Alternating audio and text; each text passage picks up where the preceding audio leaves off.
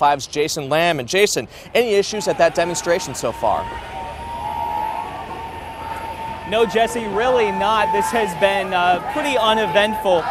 This demonstration that's about 200 people large right now. We are at Bridgestone Arena at the Music City Center, continuing to march to Public Square Park.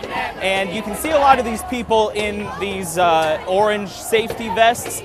They are keeping people on the sidewalks. They haven't even really blocked traffic, except maybe to cross the street 1 or 2 times. Again, these people are out here marching against the inauguration of Donald Trump. It is going to culminate at Public Square Park here in a matter of moments after they get done walking through downtown. A lot of the people we spoke to in this march were saying they feel like it is their duty to be out here, their responsibility to be out here.